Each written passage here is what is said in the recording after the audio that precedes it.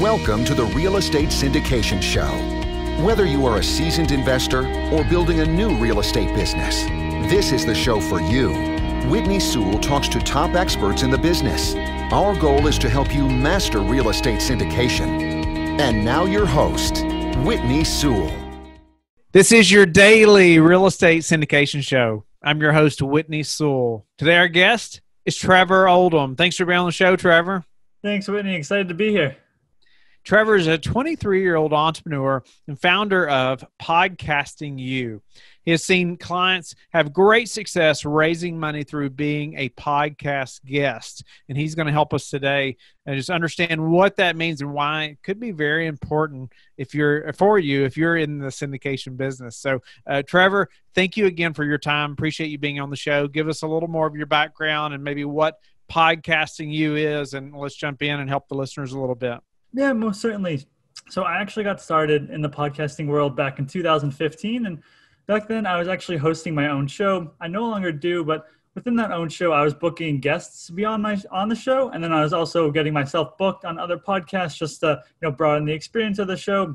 Long story short, was running that company with a partner. That partnership ultimately didn't end up working out. So I left the podcast behind, but I had made those contacts and I realized, I learned a lot from getting myself booked on shows, booking guests on the show. And I was like, hey, maybe this is something that some people would be interested in. I reached out to the guests that I had back on my show, and I was like, hey, I know how to would be able to get you booked on podcasts. Is this something that you would be interested in? And, lo and behold, a couple of them said yes. And pretty much since 2017 on, I just started working with different people and started just really finding the different niche industries. We worked with a ton of different industries, and we've just really found that really when it comes to real estate investors, we've found that they have the greatest success when they get booked on podcasts. And that's essentially what our company does is we work with individuals and get them booked on podcasts, defining their target audience as well.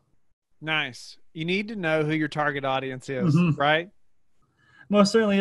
Like we say, some people come on, I want to be on the biggest, best podcast that's out there. And sometimes it's it's just sometimes not a fit. If you're a self-storage investor and you're going on a show that's primarily for flippers, the people their message just is not going to resonate. So you really if you're going to be on these podcasts, you want to make sure you're speaking to your target audience and not, you can tell right away. You can check out the podcast description. You can see the previous guest's website. So, there's tons of tools and resources out there that you can use to make sure that you're hitting your target audience on a podcast. So, it made me think of something else. If someone hasn't been interviewed, maybe ever, but they know they need to get out there, and we'll go into maybe some more detail about their story and things like that. But, you just mentioned the bigger podcasts or maybe with more followings type of things like that. But, would you suggest starting there or maybe getting a little practice on a few other shows first? I definitely recommend getting practice on a few other shows. You'll notice that just from the beginning of when you do your first podcast to doing, say, your 10th podcast, your story is going to change and you're going to hash out. There might be some awkward moments that come up in your first couple of interviews, but you're really able to hash it out on those smaller shows. Plus, you think about if a show says, let's say it came out a month ago, you're able to get yourself booked on. They're pretty relatively easy because they probably don't have that many people wanting to be on the show. So you help out the host by being a guest on their show where they didn't have to find you, and then they help out you by helping you craft your story. So I always recommend if someone has never been on a single podcast before, you always want to start small. Trust me, you don't want to go on, some of the top tier shows that are out there and sound pretty stupid or have no idea what you're talking about, where it's nice having those smaller shows. And there's millions, I don't want to say millions, but there's a lot of different, a lot of real estate investing podcasts out there that are just starting every day that you can get yourself booked on. I was asked to be on a couple of bigger name shows, and at that time I hadn't been interviewed maybe once or twice, and I postponed it until I'd been interviewed a few other times before just because I wanted to kind of perfect my story a little bit, just like you're talking about.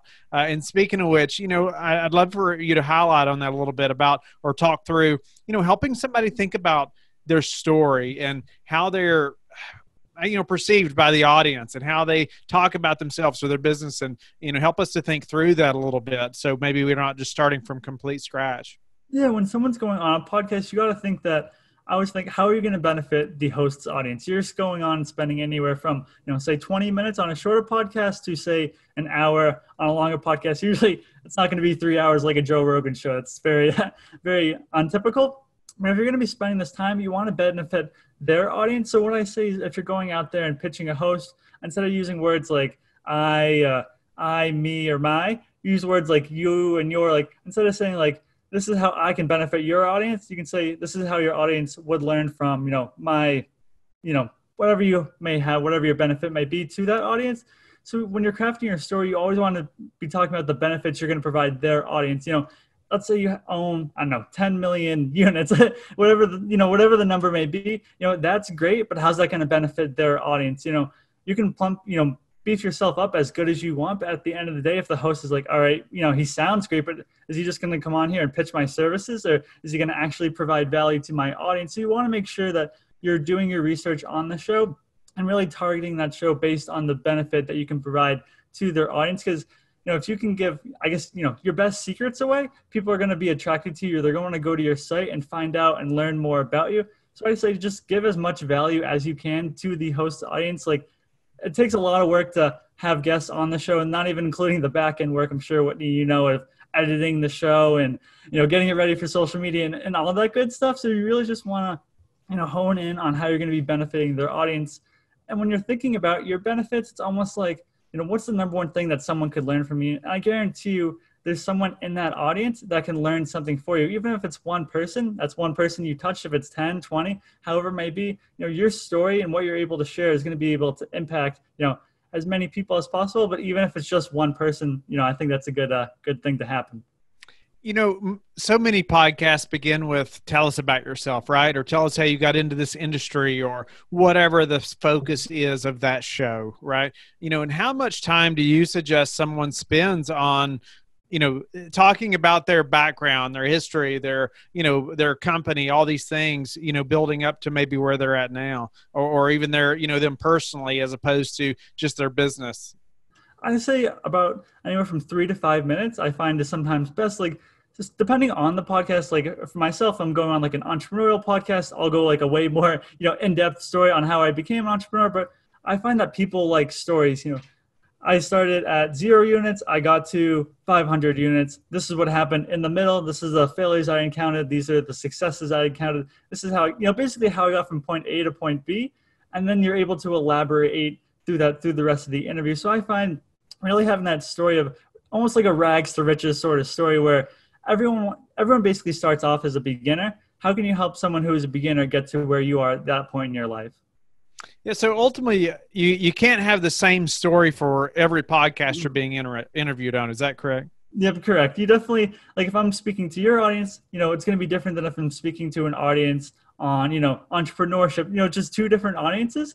I find that, you can really just tell the audiences that you're speaking to just by reading the show description and checking what's out there. And you'll notice, again, you can start on those smaller shows and hone your different, topics, different speeches, what you're going to be talking about on those smaller shows before you go on those sort of bigger shows that are out there. Yeah, so I noticed just in some of the stuff that you sent over or your team did about you being on the show that it was specific to our audience, and so I wondered about that. It's a great tip. Anyway, I just feel like most people, they want to be interviewed a bunch, but they feel like their story's can be the same every time, for every show. But let's talk a little bit about, specifically how you're helping people even raise money specifically, by being on shows, and let's talk about that specifically. Well, certainly. So what we've experienced is a lot of our clients come to us that are trying to raise money for whatever deals that they may be putting together. They're looking for, investors to come in and invest in that deal. And we recently had one investor who's been with us for about a year, and he just happened to mention to us that through, doing podcast interviews, basically he'd be going on real estate investing related shows, talking about the deals that he has going. And he was able to raise millions of dollars in equity from being, from going onto these shows. So we found that not just him, but other real estate investors, we were able to go onto podcasts and share your story and then share the deals that you have coming up. It piques people's interest into investing with you, especially, if you have a nice website out there, say a lead magnet where people can learn more information about what you have to offer. It's sort of like an easier strategy. And plus, instead of like a direct mail campaign where you send it out, once, and then you might have to send it out a couple more times. Where with a podcast interview, these real estate investors are able to go on, spend, however many minutes, let's say 30 minutes or so. And then that content is pretty much evergreen as the podcast keeps going. Even if the deal changes, which I'm assuming if someone listens to your interview, it's a year later, they're probably going to know that the deal's not available anymore. They'll still be able to go out and check you out. So we've really just seen a powerful, come from people, from these real estate investors going on to these podcasts and talking about themselves and talking about their deals. And we found that it's really just honing in on your target audience. You know that if people are listening to real estate investing podcasts, one, they have an interest in real estate. And usually if someone's investing in real estate, they usually have a good amount of working capital or trying to get a good amount of working capital. So that's, we've just found, targeting these sort of high net worth investors on these shows. And it's not even just real estate investing shows. You can target, dentist shows, you can target doctor shows, especially when it comes to syndication and trying to raise money, you're going after these high net worth investors. So it's more than just real estate shows, but we've really just seen, it just gives you basically just full access to these individuals who have that high net worth and who have that money to be able to invest with yourself or your company. You hit a good point there too about thinking about shows that are, let's say, if you're raising money for real estate, but thinking about shows outside of just real estate. Mm-hmm. Right. I love how you said, dentist shows, but tell me a little bit, maybe, or elaborate on that a little bit, but then tell me about, trying to get on a show like that. Well, obviously I'm not a dentist, and know nothing about it, but how do I get myself on that show? What's my value? I mean, obviously it's about investing in real estate, but how do you position that to, that you're going to bring value to their listeners? What we do is we make sure, if it's a dental show, we look at them. Some shows for dentists, they're only about how to grow your dental practice. So that's obviously, that's not going to be a fit. That's not something we would want to pitch a client on if it's just dentist to dentist. But you'll find that within the dentist, podcast niche, there's shows where they say, how to build financial freedom as a dentist. So we're like, okay, that's a good fit. These are dentists who want to build financial freedom. So what we'll do is we'll go out there and say, this is one way in which, your audience, your dentist can build financial freedom through real estate investing. So we really hone it into those real estate investor audience by looking at the show. Oh, you have had other people on the real estate space come onto your show. This is myself. So it's really just looking at that show description, looking at the past guests, and really just making sure it's a dental show. For usually dentists who are trying to raise money. I know there's one, I believe it's called Get Off the Dental Treadmill. You can check that show out. So that's one where that's an example of dentists who are, basically stuck in the rat race, working all the time, looking for financial freedom. So that would be like an example of where we'd want to pitch clients to be on that show, where it's dentists talking about how to become financially free. So it sort of just fits into what the real estate investor would be talking about. What about some mistakes that you see often, people trying to do, or whatever they're doing, but mistakes that are being made when they're either trying to get on other shows like you're talking about, or just maybe even more so how they present themselves on the show, when they're trying to raise money? I find that people, the way that the number one problem we see is people just not targeting the right target audience. And I say that, let's say if you're raising money to invest in multifamily properties, for example, and you want to go on a show that's raising money for mobile home parks, it's not going to be a fit. And even if that person says, yes, I'd like to have you on, chances are you're not going to see a benefit out of it. So that's like probably the number one thing we see is people not targeting the right shows. And then two, you don't want to you can create a pitch, and within that pitch, you want to make sure, you put your bio, your expertise, how you're going to benefit their audience, all that good stuff. But you also want to make it personalized to that show. I mean, and it's super easy. Just look at the show's description, see who they've had on, and then personalize it to that show. For Whitney, for your show, as an example, I want to target it specifically to your audience and what you're going to be talking about. And every show is going to be different. Every show is going to have different keywords within their description. So you just want to make sure when you're targeting a specific show, you're using sort of their language, quote unquote. And that's just a big problem we see is people just targeting the wrong shows. They just want to say, oh, I want to be on any real estate investing podcast. I don't care. It's like, no, sometimes you just want to make sure you're being on the right show for the target audience you want to speak to. And then when you pitch that host, just making sure you're referencing their show and gearing it towards that show as well. So it's all just comes in full circle, and make sure you're targeting the right individuals and the right host that you want to be on. Any advice towards say having your website or a lead magnet or your call to action kind of prepared, before your own shows? Definitely a website. I would say number one. A lot of times, I want to say a lot of times in the past, we've had worked with clients early on that never had a website, and it's going to be insanely hard to get yourself booked. If you're just saying using your LinkedIn account, you definitely want to have a website. You can use like something like Squarespace, where it might be $150 for the year, even if, you could go in and create it yourself. So you always want to have that. Just make sure that you have something professional as a website. Super simple. It shouldn't be too hard to create. It's really not that much money. It's going to make you look professional.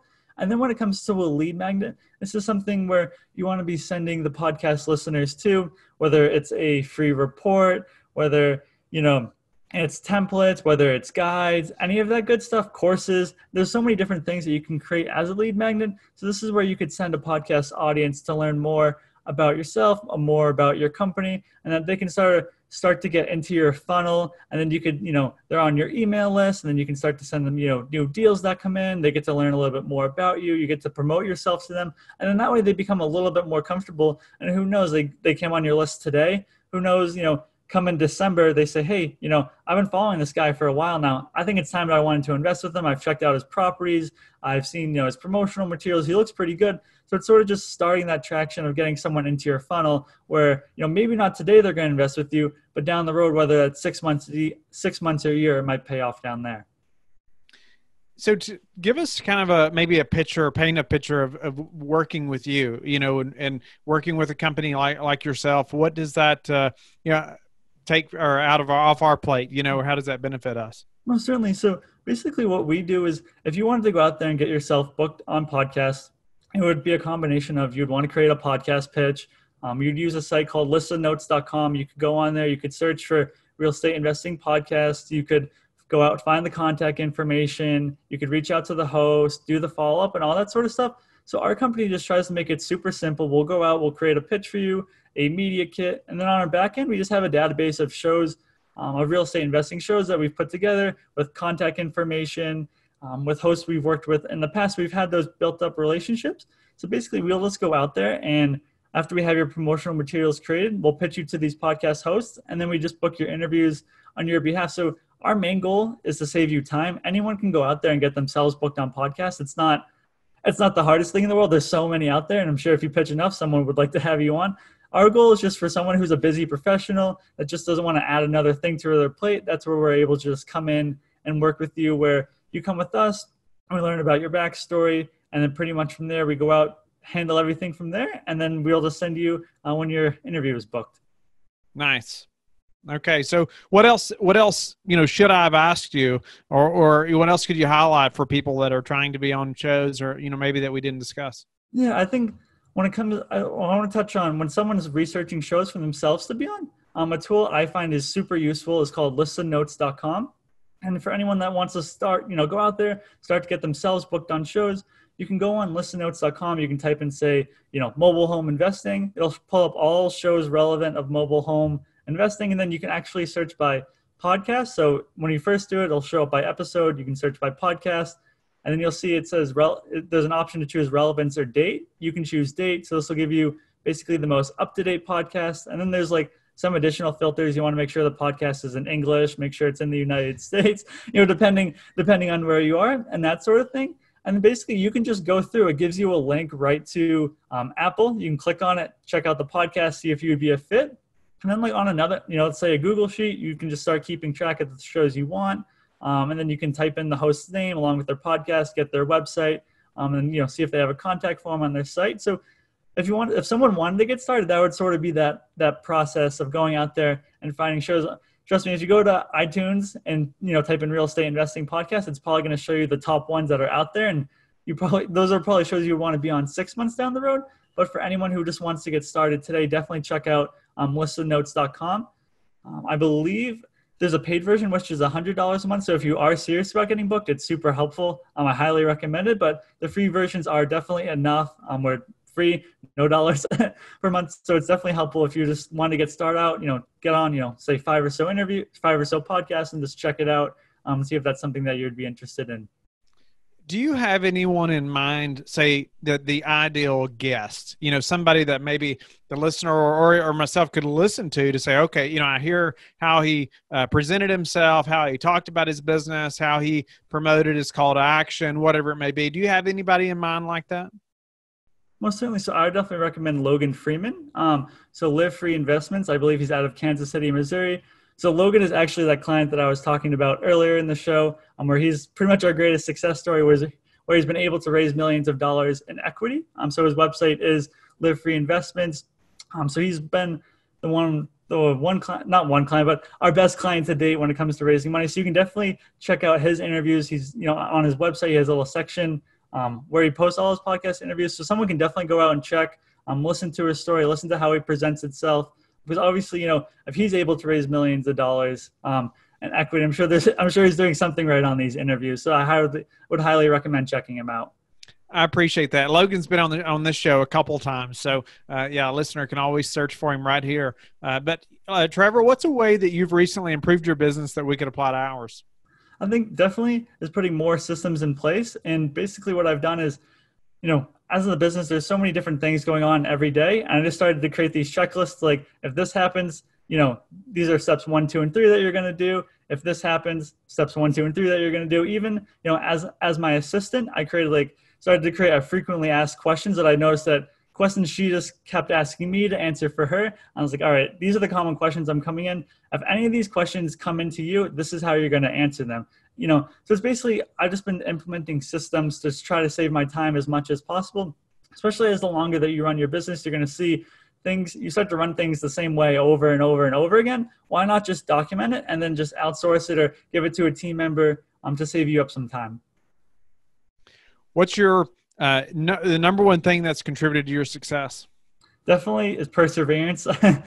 Starting, podcasting you, this is my third company that I started. I started a couple other ones in college, and there's just been countless times where, I've encountered failure. Even with this business, there's been times where, a lot of hard lessons to learn. I remember early on, I took a client and I ended up getting booked on, I believe, 10 or so podcasts, which at that time was $1,000. And then he never paid me. So I learned a hard lesson about, making sure we have contracts in place. And so it's just little things like that, learning how to deal with clients and just a lot of perseverance. I guess, there's things that are going to come up every day in business that are going to be like, oh man, I just want to quit right now. This sucks. I want to go out and just get a job in corporate America. It'll be a lot nicer. I'll have my paycheck coming in, every 2 weeks. But, that's that one voice inside you, but just know that everyone's going to have these hard days, and you just really just got to push through and get to that next level and just, keep on grinding like the rest of us. Trevor, how do you like to give back? The one thing I love doing is I go to high schools around my area, and I actually speak to the students on entrepreneurship. I go through different ways in which they can get started, because I really like to present to them and say, hey, I'm a young entrepreneur. I'm 23 years old. I graduated high school 5 years ago. And I like to say, age doesn't really have a factor in your success. You can go out there and you can start a business. And I just walk them through these different ideas on how I've started my other businesses, whether that was importing products from China, whether that was starting a blog. And I try to just walk through and give them business ideas and allow them to go out and start their own business, because I just think that's something that's not taught enough in schools. And I think that's something that they can benefit from. So it's definitely something that I love to do a couple of times a year. Just go to these different schools in Massachusetts and just talk to these students, whether that's 20, 30. I think the largest I've spoken to is a crowd of 100.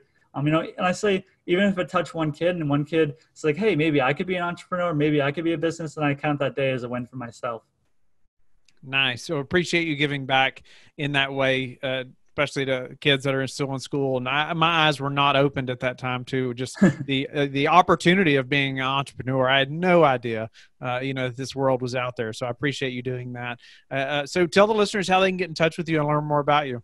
Well, certainly. So you can check us out on our website, podcastingyou.com. That's going to be YOU.com, not the letter U. And then if anyone has any questions, whether that's about podcasting, being a podcast guest, or even anything about an entrepreneur, being in entrepreneurship, especially if there's a young listener out there, feel free to reach out to me, Trevor@podcastingyou.com, and I'll be happy to answer any questions you may have. Thank you for listening to the Real Estate Syndication Show, brought to you by LifeBridge Capital. LifeBridge Capital works with investors nationwide to invest in real estate, while also donating 50% of its profits to assist parents who are committing to adoption. LifeBridge Capital, making a difference, one investor and one child at a time. Connect online at www.lifebridgecapital.com for free material and videos to further your success.